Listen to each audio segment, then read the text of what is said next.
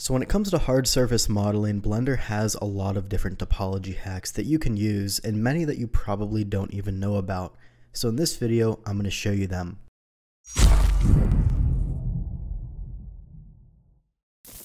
Now some of these are from our Topology Handbook 2.0 product. It's a free one, you can get it on our site, and we show a bunch of different topology tips and tricks for hard surface. I'll link that in the description if you're interested.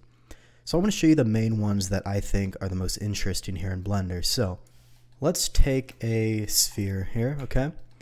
And what we're going to need for this one is the Machine Tools add-on, which is a free add-on. You can get it on Gumroad or on Blender Market, but it is free. So basically what you want to do once you've installed the Machine Tools add-on is you want to search for it in the preferences here, okay? Machine Tools. And what you're going to need to do is turn on some of these settings. Now some of these I don't even have turned on, but the main ones you're going to want to use here are the Smart Vert, Edge, Face, the Cleanup Tool. I also use Focus, and I'm also going to turn on Surface Slide because we're going to be discussing that here shortly. And that's all you really need turned on for right now, as I think so. There might be more, but I'll let you know as we get through this. But basically what we can do here is now that we have those enabled, we can press the 1 key, which will merge all the vertices at the last selected vertex. It's basically M and then merge at last. So say I had all these different vertices here selected, right? And I wanted to merge it here. That's the last selected one. I press the 1 key and they all merge to that one. Now in the same way, I can press Shift 1 and that will merge to the center of all of these, okay? So pretty cool stuff. It's going to kind of average the distance of all of these and merge right at the center. It's basically the same as pressing M and then merge at center, but it's easier because you just have to press Shift 1 and you're done. Now the next option we have is the Surface Slide option. Now if I were to take this vertex and move it, notice it kind of moves into the sphere. You see what I mean? It kind of pokes a hole into it almost. It moves inside of it. Now if I press Tab and turn on Surface Slide, now what it's going to do is slide along the surface, which is really, really cool if you want to, slide it along that curvature, in this case of the sphere. And you can always turn this off when you're done. Now the next option we have is the Cleanup Tool, and I'm going to show you some examples of how you could use this. So say I have, some stray vertices kind of hanging out, or maybe I have like duplicate, faces in certain areas, kind of like this. With Machine Tools, what you can do is you can press the 3 key on the keyboard and it's going to clean all of that junk up. You're going to see that duplicate face is now gone. So if I press 3, it's gone, and so are those floating vertices. And basically you can kind of change which areas you want affected and which areas you don't want affected through these menus, but I usually leave all of these here on default. Now the next option we have here comes from the Mesh Machine add-on, and this is probably one of the most powerful hard surface modeling add-ons you can get besides Hard Ops and Box Cutter. So what I'm going to do here is I'm going to cut in a hole, and I made some recent videos on this, by the way. If you want to watch those, just scroll through my channel. But basically what we can do here is we can use the Boolean cleanup option to kind of quickly merge these vertices together. So you can kind of see there's some redundant vertices we could quickly merge. So the way we do that is we can select all these vertices around here, and a really easy way to do that is with Mesh Machine, select an edge and then Alt click that same edge. It'll select around for you through the n-gons even. Then if we press the Y key, we can choose Boolean Cleanup, and if I scroll up, it's going to affect the inside edges, and if I scroll up again, it's going to affect the outside ones, and I want to affect the outside ones in this case. And you're going to see all of the near miss vertices will now be merged together. And speaking of this, for anybody new to the channel, I'll show you real quick the offset cut feature. Most of you know about this. I've shown it many times in videos, but say I wanted to add in a bevel. The issue with this is the bevel is going to eventually overlap with the surrounding geometry. See what I mean? So what we can actually do is we can press the Y key and make a buffer using offset cut, and this would basically eat the surrounding geometry and give us more buffer to actually add in that bevel. You see what I mean? So very, very powerful feature. I have plenty of videos on offset cut if you want to watch those. Now another cool feature we have here is called the I don't even know what it's called, to be honest, but I'll show you how it works. So say we have some random inconsistent, edges kind of going like this, and I want to add in a loop cut. What it's going to do when I add in the loop cut is it's going to conform to the edge on the top, and as I move it down, it's going to conform more to the edge on the bottom. But it's never going to be exactly that shape until it's either in the same spot as either of them. You see what I mean? It's going to kind of be an average in the middle, more or less. So what I can actually do, if I double tap G, I can press the E key, that'll align it to the bottom, and pressing the F key will actually flip it if I want to align it to the top instead. So once again, E is going to align it, and F is going to flip it from the bottom set or the top set here. So pretty cool stuff.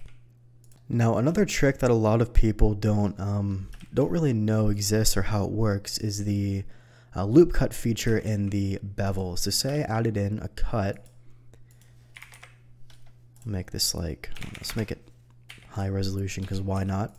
Then we'll add in a cut here and we'll sharpen this, okay? So I'm going to go ahead and I'm going to control click on sharpen, that will apply the boolean. Now check this out. If I, alt click this these edges here and I want to bevel it, let me quickly apply the scale. I can bevel it like this, but you're going to kind of see right here, it kind of starts overlapping from this edge in the corner.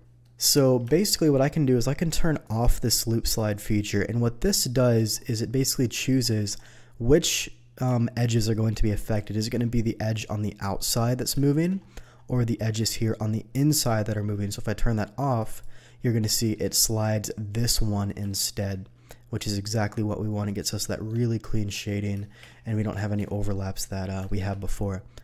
Now, in this case, it would probably be a much better idea to actually connect these perpendicular. It's going to be a much better solution that way.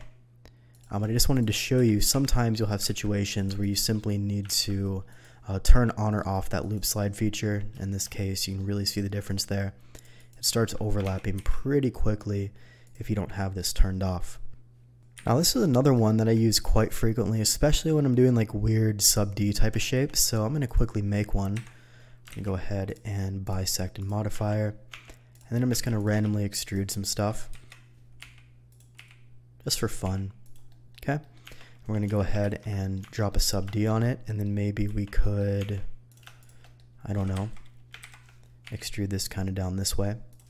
Now let's say I wanted to, fill these areas into a quad. Right now we only have 3 vertices. What I can do is I can press the 4 key, and with machine tools enabled, that'll naturally add in that extra vertex that you need. Then you can slide it over if you need to.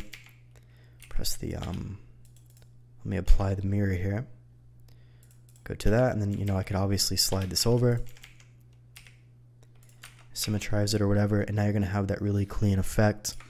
And you could kind of do the same thing, for example, on, a sphere or even a cylinder. Say you had some missing faces, right? It's going to be kind of hard to fill these in while maintaining that curvature. Even if I press the F key, it's not going to have that curvature that we need. So instead, I can just press the 4 key, and it's going to automatically know which areas to fill in while maintaining that curvature. So really, really cool stuff, and something I definitely recommend using. Now the final one is really, really cool. I use this a lot. So let's say I had a cylinder here, and I wanted to make this a bit lower, like 32 vertices. Okay. What I'm going to do is cut in, maybe run an inset. We'll press the I key, then the T key. So say I did something like this, and then I applied the boolean. So right now you're going to see that this area is currently made up of n-gons. You see that? So if I wanted to run like a sub D, it's probably not going to subdivide very well. Even if I added in like creases or anything, this area is not going to subdivide well. So what you can actually do, check this out. What we could do is, let me quickly merge this here and then merge that there.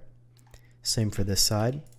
So what a lot of people would do is they'd come in here and they just press the J key and just fill these all in manually to make them quads.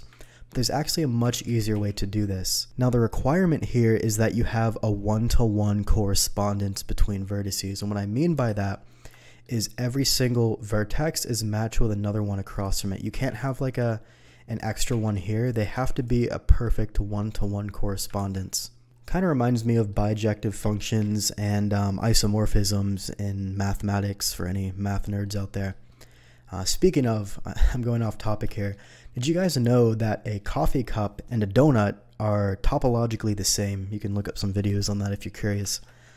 Anyways, as long as these vertices have a 1-to-1 correspondence, we can press Control T, and then that's going to triangulate them, and then Alt J is going to untriangulate them, turn them into quads. So instead of joining all these together manually, it's going to take a while. Control T, Alt J, done. And same for up here. Just going to need to quickly merge these over. We'll use machine tools for that. Once again, Control T, Alt J, Control T, Alt J, and now you have an area that's going to subdivide very, very nicely. So that's it. Just a quick little video on some topics that I think are really important when it comes to hard surface and how you can use different topology tools to make your workflow even quicker. And like I said, a lot of these come from our new Topology Handbook 2.0. You can grab that for free on our website if you want to learn even more cool stuff like this. So that's it for this video. Thanks a bunch for watching, and I'll see you in the next one.